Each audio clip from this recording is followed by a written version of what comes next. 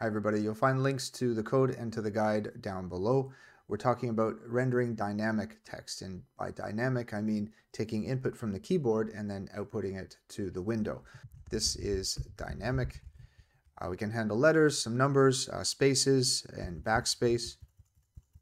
And overall, big picture, what we're doing is I'm taking every key that I want to support, every letter, number, space, symbol that I want to support, and I'm storing it in a map where I look up the key that's just been pressed and I find the corresponding text structure. So we have our text structure right here.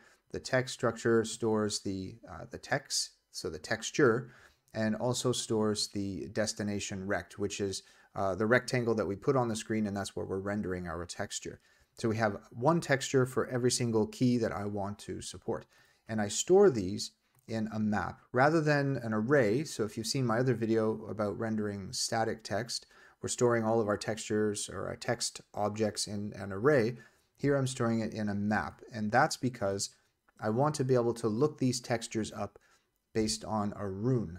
Now, a rune is a type that you get when you iterate through a string. So I have a piece of text like testing 1, 2, 3, and if I iterate through that string, every letter in that string gives me a rune. So I want to use that rune to look up the text object, which gives me the texture that I want and the destination rect that I can use that's the proper size.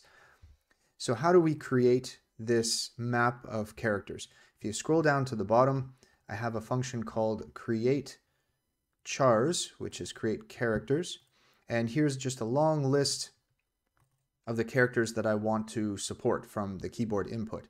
And you'll notice the first one there is an empty blank space. If you don't put that, then you won't be able to do spaces, at least with the way that I have it set up right here. So that's easy to miss. I just wanted to highlight that. I iterate through a slice of all of these characters, and I use a UTF-8 library function called Rune-to-Texture. So again, I'm iterating through a long string here. So each one I get is a rune. I want to take that rune and I want to create some text out of it, a texture. So I use the create text function that you would have seen in the rendering static text video. So I use the exact same function, and then that gives me my text object, and I key it by the character, the C, the rune. So this is of type rune, and that's how I've keyed it into the map. So I go through every single one and I just create that lookup map, and I do that once so that throughout my program, as I'm typing, I just look it up and I render the proper texture. So where does the rendering happen? So near the end, just before we draw our scene in the loop here, I'm taking my text input, and I'll show you how we get that later. So we have text input, which is our long string of what we've actually typed into the keyboard, and we iterate through each one in the string, which again gives us a character, which is our rune, and we use that to look up our text object, and we get that so that we have our destination rect. We set the x and the y to starting at 100, so we have our starting x, and we set our y to our starting y, which is 100 and 100, which is just kind of in the top left corner of the window.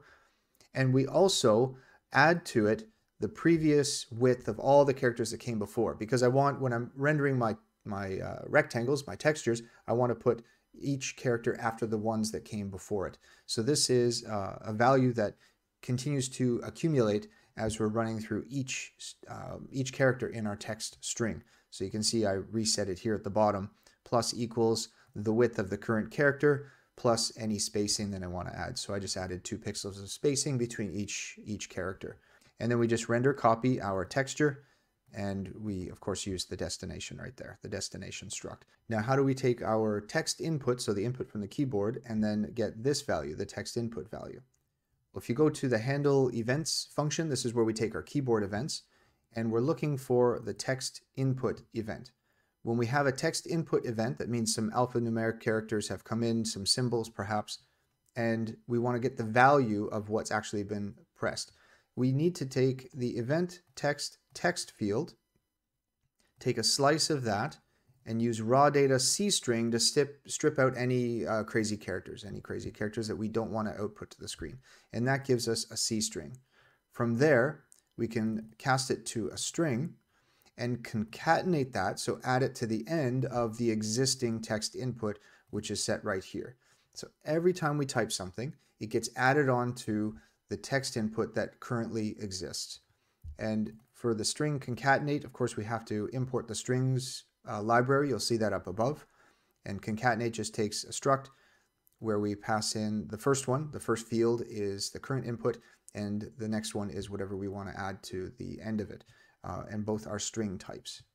To handle backspacing, we just listen for the backspace event, or scan code rather. So it's a key down event. We check the scan code if it's a backspace, and we have some text input currently, so we have at least one character in the string. Then we simply reset the input, the text input, to whatever it currently is, less the last character on the end. So we just take a slice here with the colon, and then we go from, so this, what's implicit here is the 0 index, and we go all the way to the end, so the length of the text minus 1. So we take our last character off, and then we just reset the text input right here. Now there are a couple of other things I want to draw attention to that I haven't quite figured out yet, and the documentation on these is not very helpful. So at the beginning, before we start our game loop, SDL docs recommend using StartTextInput. That doesn't seem to be necessary for the program that I'm running on Windows right now. It sounds like StartTextInput is for making sure that the text input event fires. And I'm telling you, I'm able to see that event whether I have this or not. It's supposed to be paired with the StopTextInput, and I put it in here just so you can see it. But again, it doesn't seem to make a difference. I'm wondering if it makes a difference on other platforms. The other thing that you'll find in the docs is SetTextInputRect, which is supposed to designate a rect on the screen that is supposed to take that input. Again, I'm not sure what this does. It doesn't seem to do anything when I try it, so I've just commented that out. But you can play around with that. If you do know what that actually does, then please put it in the comments below. I have not been able to find a good answer online to guide me. Hopefully this has helped you a little bit. Keep an eye out for my next video in the Space Shooter series, where I render static and dynamic text to keep track of player score. Cheers.